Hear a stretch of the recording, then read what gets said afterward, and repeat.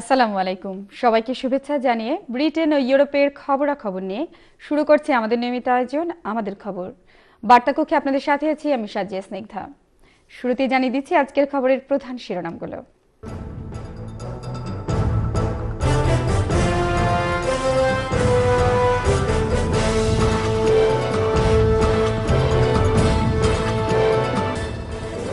এবার ইমিগ্রেশন আইনের কড়াকড়ি শিথিলের প্রস্তাব নাকচ করে দিলেন হোম সেক্রেটারি তেরেসা মে। ব্রিটেনের প্রায় 40% মানুষ ইউরোপীয় ইউনিয়ন ত্যাগ করতে চায় ইউগাভের জরিপের তথ্য। আশঙ্কাজনকভাবে বৃদ্ধি পেয়েছে পূর্ব লন্ডনের বিভিন্ন অপরাধমূলক কর্মকাণ্ড, এবার স্বর্ণের দোকানে প্রকাশ্যে ডাকাতি।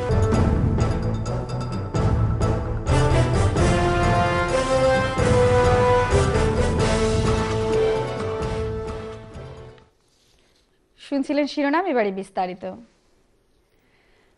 ইমিগ্রেশন আইনের কড়াকড়ি শিথিল করার মধ্য দিয়ে ব্রিটেনের অর্থনীতিকে আবারও শক্তিশালী করবার একটি প্রস্তাব অর্থ বিভাগ থেকে দেয়া হলেও তা নাকচ করে দিয়েছেন হোম সেক্রেটারি তেরেসা মে। কিছু সূত্র থেকে প্রাপ্ত এ সংবাদে আরও জানা গেছে, মন্ত্রিপরিষদের কিছু সদস্য অধিক দক্ষ জনগোষ্ঠীর জন্য ব্রিটেনের আসার ভিসা সহজ করতে চাইলেও হোম সেক্রেটারি তেরেসা মে এ প্রস্তাবের তীব্র বিরোধিতা করেছেন। জানা গেছে, হোম সেক্রেটারি মনে করেন ইমিগ্রেশন আইনকে শিথিল করা হলে তা কোয়ালিশন সরকারের ইমিগ্রেশন হ্রাস সংক্রান্ত প্রতিশ্রুতির বাস্তবায়নকে বাধাগ্রস্ত করবে। এদিকে এক জরিপে দেখা গেছে, ইউকে বর্ডার এজেন্সির কাছে ভিসা আবেদনের জন্য এত বিশাল স্তূপ তৈরি হয়েছে যে 2003 সাল পর্যন্ত করা বহু আবেদনের এখনও কোনো নিষ্পত্তি করেনি সংস্থাটি। ইউকে বর্ডার অ্যান্ড মাইগ্রেশন বিভাগের চিফ ইন্সপেক্টর এই ভয়াবহ তথ্য জানিয়েছেন। এই আবেদনগুলোর অনেকগুলোই এক দশক আগের বলে তিনি উল্লেখ করেন। এ ধরনের আবেদনের সংখ্যা প্রতি মাসে 700 করে বৃদ্ধি পাচ্ছে বলেও তিনি দাবি করেন।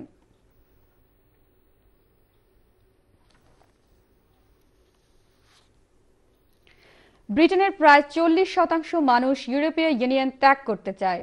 সম্প্রতি পরিচালিত এক জরিপের বরাত দিয়ে ব্রিটিশ সংবাদ মাধ্যমগুলো এই তথ্য জানিয়েছে। সম্প্রতি ইউরোপীয় ইউনিয়নের সঙ্গে সম্পর্ক রক্ষার বিষয়ে প্রয়োজনে ব্রিটেনের জনগণকে গণভোট দেওয়ার সুযোগ দেওয়া হবে বলে গত সপ্তাহে এক গুরুত্বপূর্ণ ভাষণ দেন প্রধানমন্ত্রী ডেভিড ক্যামেরন। ভাষণ পরবর্তী চালানো এক জরিপে দেখা গেছে, ব্রিটেনের 40% মানুষ ইউরোপীয় ইউনিয়ন ত্যাগ করতে ইচ্ছুক। অন্যদিকে দেশটির মাত্র 37% মানুষ ইউরোপীয় ইউনিয়নের সঙ্গে থাকতে চায় বলে সংবাদ মাধ্যমে প্রকাশিত এই জরিপের ফলাফলে দেখা গেছে।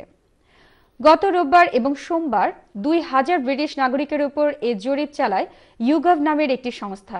ব্রিটেনবাসী ইউরোপীয় ইউনিয়ন ত্যাগ করতে চায় বলে দীর্ঘদিনের যে প্রবণতা রয়েছে তাই এই জরিপে নতুন করে প্রমাণিত হয়েছে বলেও সংবাদ মাধ্যমগুলো উল্লেখ করে। অবশ্য এর আগে এক জরিপে দাবি করা হয়েছিল, এই প্রবণতা থেকে সরে এসেছে ব্রিটেনের জনগণ।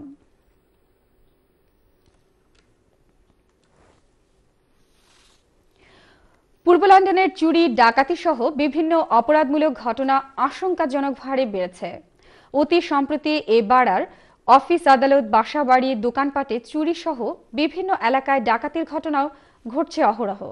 শুক্রবার সন্ধ্যা 6টায় এরকম এই লোমহর্ষক ডাকাতির ঘটনা সংঘটিত হয়েছে। পূর্ব লন্ডনের বেথনাল গ্রিনে প্রকাশ্যে ঘটা এ ডাকাতির ঘটনা কমিউনিটিতে আতঙ্কের সৃষ্টি করেছে। প্রত্যক্ষদর্শীদের বরাত দিয়ে জানা যায়, বেথনাল গ্রিনে কোয়াস জুয়েলারিতে 10 থেকে 12 জনের সংঘবদ্ধ ডাকাত দল প্রবেশ করে মালিককে জিম্মি করে স্বর্ণালংকার সহ মূল্যবান সামগ্রী নিয়ে যায়। তবে এ ঘটনায় এখনও ক্ষয়ক্ষতির পরিমাণ সম্পর্কে বিস্তারিত জানা যায়নি। এ পর্যন্ত পুলিশ একজনকে গ্রেফতার করেছে বলে জানা গেছে। এদিকে গত কিছুদিন পূর্বেও এ ধরনের আরও কয়েকটি ডাকাতি সংঘটিত হয়েছে। এর মধ্যে বিলেতে বাঙালিদের একমাত্র রেডিও বেতার বাংলা ছাড়াও স্টেফনি গ্রিনের একটি মানি ট্রান্সফারেও দিনে দুপুরে দুর্ধর্ষ ডাকাতি সংঘটিত হয়েছে। সম্প্রতি এ সকল অপরাধ প্রবণতার ঘটনায় পূর্ব লন্ডনে বসবাসকারী বিশেষ করে বাঙালি কমিউনিটির মধ্যে আতঙ্ক দেখা দিয়েছে বলে জানা গেছে। পূর্ব লন্ডনের মিলওয়াল ওয়ার্ডে বিং স্ট্রিটে অবস্থিত ফোনেক্স হাইট ইউথ সেন্টারের উদ্বোধন করেছেন টাওয়ার হ্যামলেটস কাউন্সিলের নির্বাহী মেয়র লুৎফর রহমান। শনিবার এ সেন্টারের উদ্বোধনকালে councillor Oliur Rahman, councillor Mayum Mia, head of youth centre dinar Hossain, cabinet member, প্রতিষ্ঠানের কর্মকর্তা ও এলাকার তরুণ তরুণীরা উপস্থিত ছিলেন। নতুন এ সার্ভিস প্রদানের ক্ষেত্রে ওয়ান হাউজিং গ্রুপ ও টাওয়ার হ্যামলেটস কাউন্সিলের যৌথভাবে কাজ করেছে। এ ধরনের ইউথ সেন্টারে সাধারণত খেলাধুলা, বিনোদন, শিক্ষা ও বিভিন্ন ধরনের ট্রেনিংয়ের সুযোগ সুবিধা থাকে, যার কারণে এলাকার তরুণরা যারা শিক্ষা বা কোনো কাজের সাথে জড়িত নন তাদের জন্য এটি একটি নিরাপদ স্থান বলে বিবেচিত হয় এই সেন্টারগুলো। উদ্বোধনকালে মেয়র রহমান বলেন, তরুণদের জন্য এ ধরনের সেন্টার খুবই গুরুত্বপূর্ণ ভূমিকা পালন করে আসছে। এছাড়া টাওয়ার হ্যামলেটস কাউন্সিলের পক্ষ থেকে সবসময় এ ধরনের সহযোগিতা অব্যাহত থাকবে বলেও তিনি উল্লেখ করেন।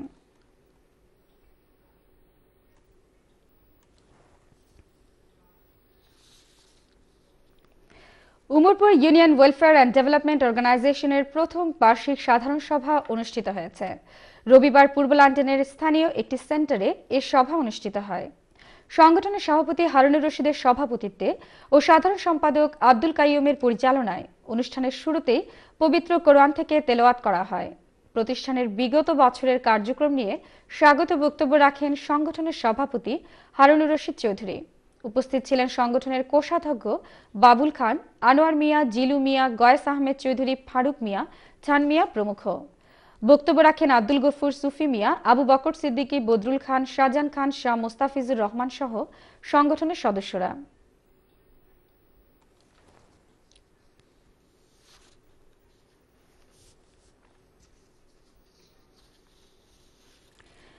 জাহাঙ্গীরনগর বিশ্ববিদ্যালয় এলামনাই অ্যাসোসিয়েশন যুক্তরাজ্য শাখার উদ্যোগে সংগঠনের প্রতিষ্ঠাতা আহ্বায়ক ডক্টর কামরুল আহসানকে বিদায় সংবর্ধনা প্রদান করা হয়েছে। শনিবার পূর্ব লন্ডনের স্থানীয় একটি রেস্তোরাঁয় এই সংবর্ধনা প্রদান করা হয়। আসমা পারভিনের সভাপতিত্বে এবং মোর্শেদ আক্তার বাদলের পরিচালনায় এই অনুষ্ঠানে বক্তব্য রাখেন মনিরুজ্জামান সুমন, আলিম আল রাজ, ওয়াকার আলম রনি, জুলফিকার আলী ভুট্টো, চৌধুরী নিয়াজ মাহমুদ, আক্তার মাহমুদ তুষার সহ আরও অনেকে। সংবর্ধনা সভা শেষে পুরাতন কমিটি ভেঙে নতুন কমিটি গঠন করা হয়। এতে আসমা পারভিনকে সভাপতি এবং সৈয়দ জুবায়ের বাবুকে সাধারণ সম্পাদক এবং চৌধুরী নিয়াজ মাহমুদকে সাংগঠনিক সম্পাদক করে 11 সদস্য বিশিষ্ট নতুন কমিটি গঠন করা হয়।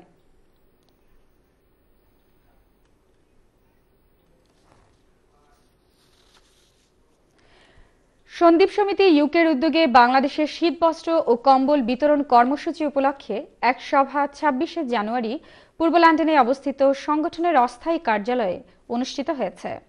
সংগঠনের সভাপতি আবুল কাশেমের সভাপতিত্বে ও সাংগঠনিক সম্পাদক সেলিম চৌধুরীর পরিচালনায় এতে বক্তব্য রাখেন সংগঠনের নেতা জামাল খান, মনির আহমেদ, সিদ্দিকুর রহমান, শিব্বির আহমেদ তালুকদার প্রমুখ। উপস্থিত বক্তারা এ সময় অবহেলিত সন্দ্বীপের উন্নয়নে প্রবাসে বসবাসরত সন্দ্বীপবাসীদের এগিয়ে আসার আহ্বান জানান।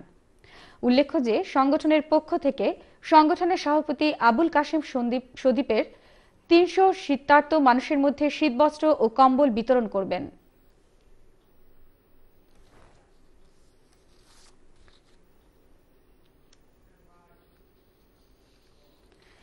পঁচিশে জানুয়ারিকে গণতন্ত্র হত্যা দিবস হিসেবে পালন করেছে যুক্তরাজ্যের বাঙালিদের সমন্বয়ে গঠিত 6টি সংগঠন। এ উপলক্ষে রবিবার পূর্ব লন্ডনের স্থানীয় একটি রেস্তোরাঁয় আওয়ামী দুঃশাসনে গণতন্ত্র ও মানবাধিকারের আর্তনাদ শীর্ষক এক আলোচনা সভার আয়োজন করা হয়। বাংলাদেশ সম্মিলিত পেশাজীবী পরিষদ ইউকের আহ্বায়ক প্রফেসর ডক্টর KMA মালিকের সভাপতিত্বে এবং অবসরপ্রাপ্ত মেজর ফারুক আহমেদের সঞ্চালনে এতে উপস্থিত ছিলেন জাতীয়তাবাদী আইনজীবী ফোরাম যুক্তরাজ্য শাখার সাধারণ সম্পাদক ব্যারিস্টার তমিজউদ্দিন আহমেদ, বাংলাদেশ ওয়াচের সভাপতি অবসরপ্রাপ্ত major Saeed Siddique, Bangladesh centre for social development সভাপতি মাহিদুর রহমান, দুঃশাসন ও আগ্রাসন বিরোধী আন্দোলন বাংলাদেশের সভাপতি MS আহমেদ আজাদ প্রমুখ। বক্তব্য রাখেন কলামিস্ট জগলুল হোসেন, ব্যারিস্টার নাজির আহমেদ, টাওয়ার হ্যামলেটস কাউন্সিলের deputy mayor councillor Wahid Ahmed, আমার দেশ পত্রিকার সাংবাদিক অলিউল্লাহ নোমান, শামসুদ্দিন আহমেদ, জোনায়েদ নসরুল্লাহ, বিএনপি নেতা আবুল কালাম আজাদ সহ অন্যরা। উপস্থিত বক্তারা এ সময় বর্তমান সরকার পূর্বের ন্যায় আবারও গণতন্ত্র হত্যার মাধ্যমে একদলীয় শাসন কায়েমের চেষ্টা চালাচ্ছে বলে অভিযোগ করেন। তারা অবিলম্বে আগামী সাধারণ নির্বাচনে তত্ত্বাবধায়ক সরকার ব্যবস্থার পুনর্বহালের জোর দাবি জানান। লন্ডনের বাঙালি কমিউনিটিকে আরও বেশি সেবা প্রদানের প্রত্যয় নিয়ে ইস্ট লন্ডনের ভেক্টনের নতুন আন্দিকে যাত্রা শুরু করল দি ডিসকভারি সেন্টার নামের নতুন একটি সেন্টার।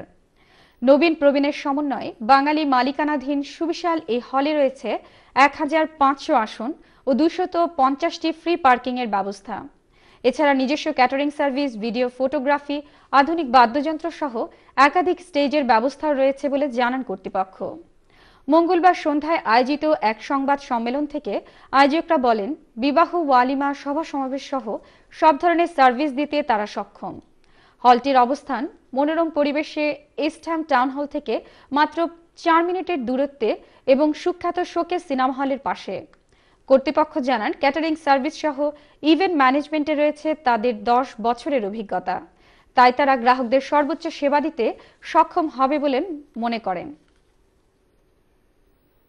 আপনারা দেখছেন আমাদের খবর, প্রচারিত হচ্ছে চ্যানেল আই ইউরোপ থেকে। যাচ্ছি ছোট্ট একটি বিজ্ঞাপন বিরতিতে, ফিরে এসে থাকছে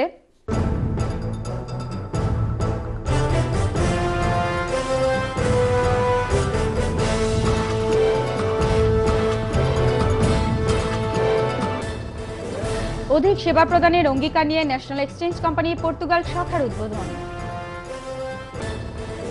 মানবতা বিরোধী অপরাধের অভিযোগে বাচ্চু রাজাকারের রায় যুক্তরাজ্য জুড়ে আনন্দ সভা।